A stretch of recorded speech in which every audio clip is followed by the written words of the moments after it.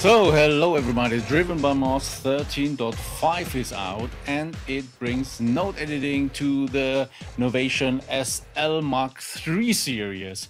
How does it work? So, first let's create a new clip, which is also a new feature now. You can now do the shift button and here is now a new clip. So you can create a new clip as well and you can enter the sequence. I have here a drum kit, which is already recording, which I didn't want to have, so let's go with that.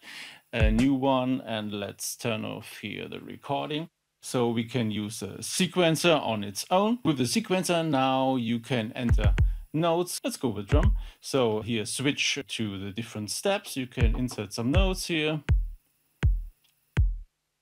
And then you can simply long press the note to enter the edit mode.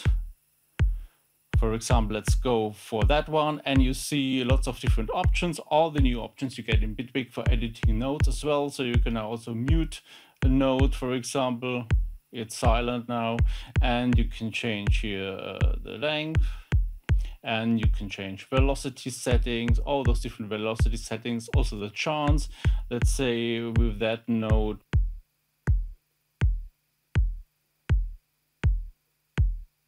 okay, now it's more often silence.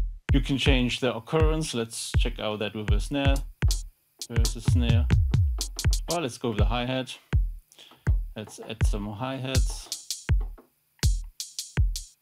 And let's say on that one, we want to have some ratcheting. So with that buttons, you can select even more parameters of the note. So let's go for that here. You can have here all the expression settings. Here you have the count, which we are looking for. So let's increase that to 4. And you have some nice ratcheting on the hi-hat. Let's say we want that on that one too. And here finally you can have the settings for the recurrence. Where is the recurrence?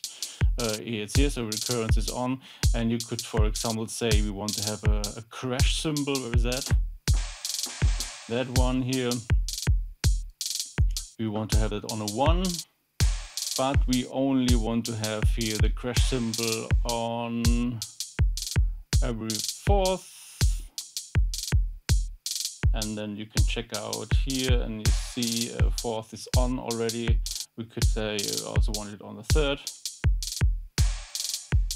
Happened, not happened,